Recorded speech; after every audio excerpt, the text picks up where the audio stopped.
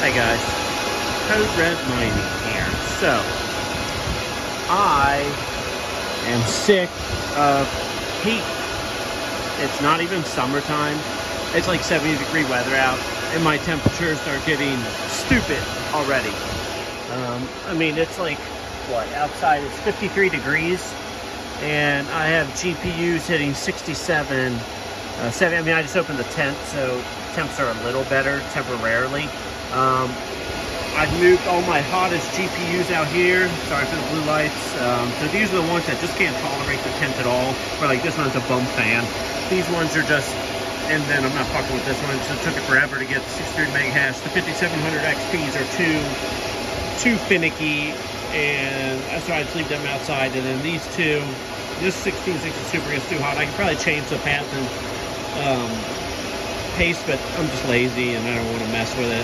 And then I'll probably honestly end up trading that. I'll probably uptrade that with some cash for something else. That's what I tend to do a lot. Then this fucking Zotac that really irritates me. And yeah, don't buy Zotac stuff. It's as simple as that. I've never had more problem with cards than Zotac. So like I've had Zotac 1060s and 1070s. They both had to get RMA. I bought them from their used stuff. My Zotac 1060V1, the fans have gone out. This Zotac, nothing but problems. I hate to hate on Zotac, but I mean, like, come on, guys. I mean, let's get your act together. You're going to charge more than everybody else, and then you're going to still have shitty quality. Let's get real here. So, okay. So last night, I tried to move the tent around, so I tried to move the 6 down with that one, and then these two on a shelf together, and that made the temperatures even worse. So then I moved it back, and I'm just like so frustrated with the temperatures and stuff. And so I'm gonna redo the tubing for the tent. I'm doing a big overhaul, and then also I moved that rig down there. It was getting too hot up here. As you can see up here, it's 100. Down there on the ground, it's 91. So I don't know if I'm having too much. I don't know. I think the big problem is my inlines are in the tent. This shitty ass non-insulated foil tubing. It just feels like it doesn't do anything. You know what I mean? Like I feel like the suction on these should be so much better. For, you know, what are they? I think they're 720, and I feel like they should be sucking so much better. So I'm not going to replace the fans just yet, but I may down the line. So the plan is right now, I'm going to go hard tubing. I saw Chump Change XD do it. I'm going to go hard tubing. I'm ready to knock the shit out of this heat. I'm done with it. So annoyed with the heat in the tent. I never had this much problems. I know the server cases pump out a lot of heat, but they're supposed to be helping keep the cards cool, and I'm just having too much heat locked in this tent and not moving it out quick enough. So I think a big problem is the tubing alone, like it being the Flux tubing. It's just having restrictions, and then I have limited space back here. So what I'm going to do is I think I'm going to scoot the tent out a bit more. So I'm going to get rid of that PC. It's got two, that's a 2080 and a 2060 Super in it. They're both mining Flux. I'm going to move it out of, I'm going to move that rig, scoot the tent over, and then I am going hard tubing. So I got 3 2-footers, I got a 6-footer, I got crimps, I got tins, I got 4 elbows. So the plan is, so I got these things, so I cut the holes tonight. So that one's going to be intake. These two will be, this will be intake. These two will be outtake. I'm going to hook this straight up right here. And I'm actually considering putting the inline fans directly right there. If anybody has an opinion on that, let me know. But, I mean, I feel like it'll be a good stability spot for the inline fans. The distance between the tent and the inlines is not very large, so it'll be able to suck, and then I'll blow directly out. I have a screen that, you know, stops insects and stuff from getting in, but it does collect dust and dog hair, so I do have to pull it off and clean it off regularly. But that, I mean, that's to be expected.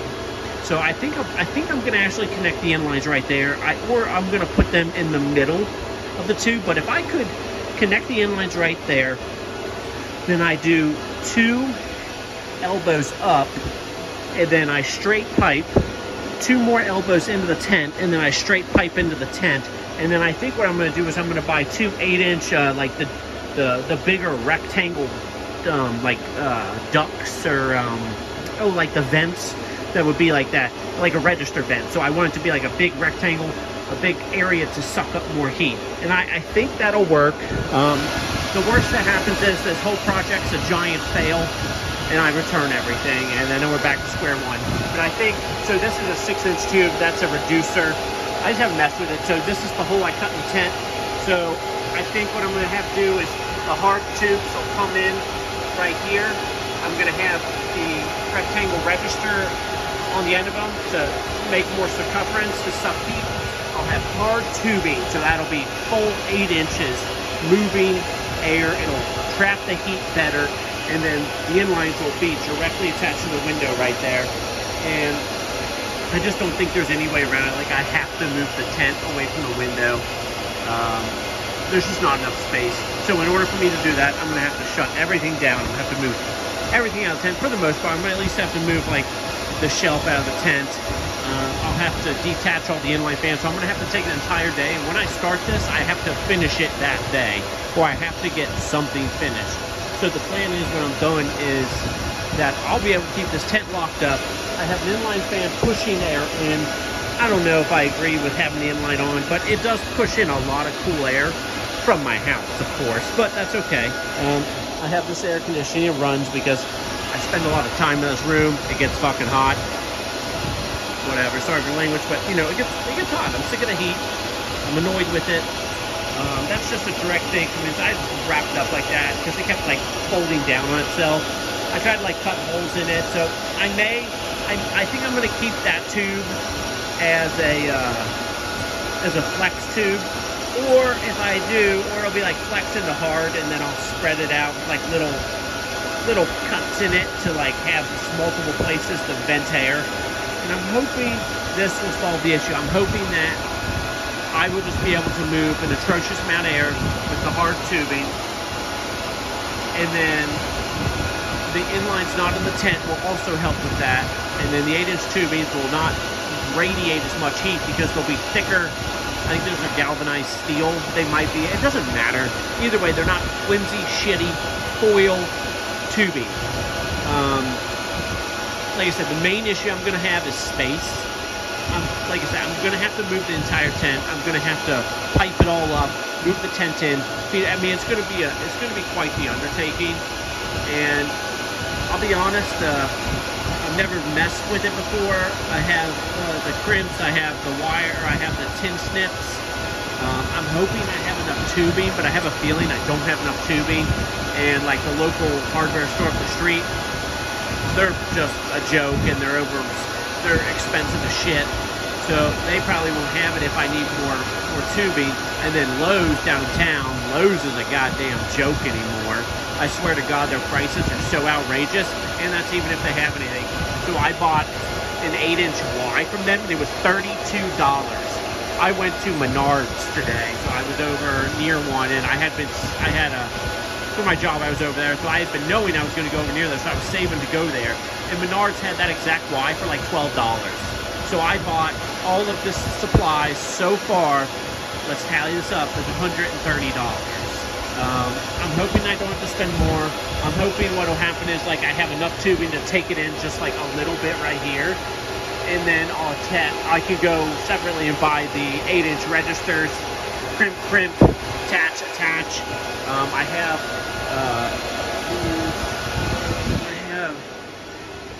these 36-inch duct zip ties. They were actually expensive. It was like $20 for this pack, so I can do some extra securing with that. That's my Terramana tequila sign. As you can see, I have lots of spare parts. And then I will use, this is like the thin foil tape, so I'll use that. I'll use that on the pipes. Also, update, so as you saw in the previous video, I bought that EVGA-X338Ti. It was open box, $1,200. It was a really good deal. It was a piece of shit. Bottom line, piece of shit. I changed the pass, changed the face. I could not get that thing, no matter what I did, it was always at 70C and the memory's overheating. And that was even outside of the tent. I could not get that thing, and it was just so tiny compared to the other ones. And I'll be honest, I had nothing but trouble with my other 3080 Ti, and I had another Asus stuff, but I had traded that one for a 2080 Ti and 6900 XT. I think I mentioned that in a previous video. So I actually took that 3080 Ti back to Micro Center, and I grabbed a 3070 Ti MSI, which I stuffed in this one because it's a big one. So it needs to be in the Mindbox 6 because of the spacing. So that has 6 3070 Ti's and a 3080 Ti in it now. And then also, because, you know, it's $1,200, that one was $815, and that was sealed.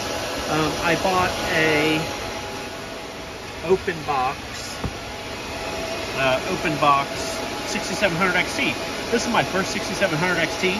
I think $540 for 47. Let's see, I am getting, so it's extra rig too. I'm getting 46.92 mega hash for $540.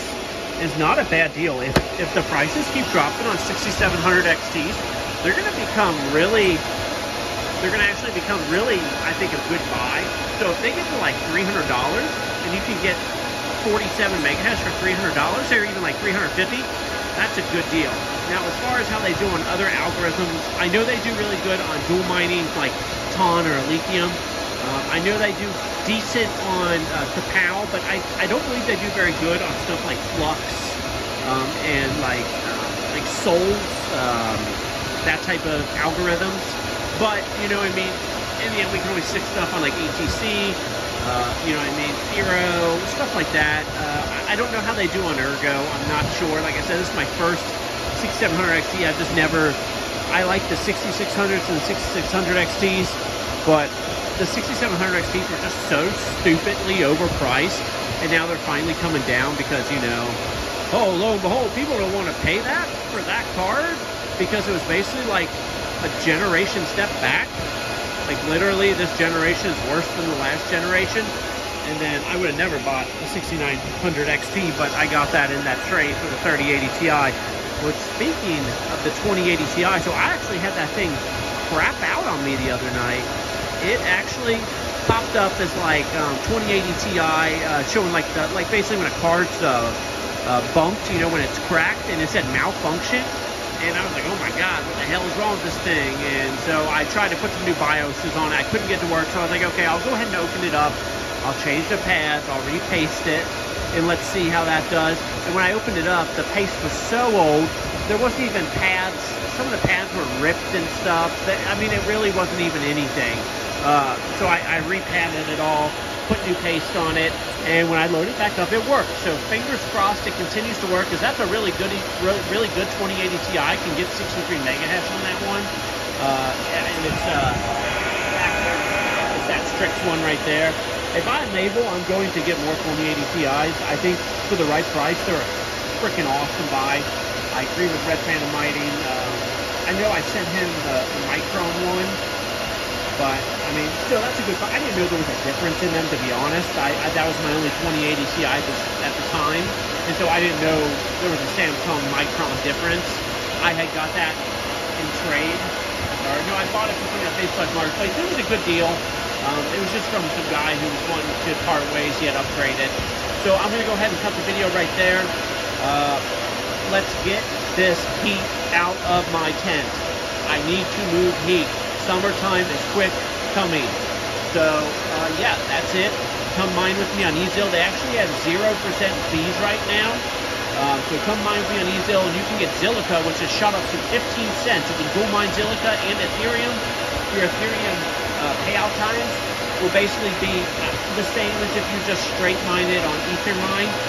The amount of time versus that you mine Zilliqa versus not is literally cents. It would be cents. And you're actually making decent money on Zilliqa. I wish I had saved all mine, but I was like, I had saved a bunch, I had a mistake. But then I realized that it was some big old hassle to unstake it, so I unstaked it, and then I couldn't get it to actually come back. It was a big ordeal, so by the time I got it back, I was just like, screw it. I sold it all.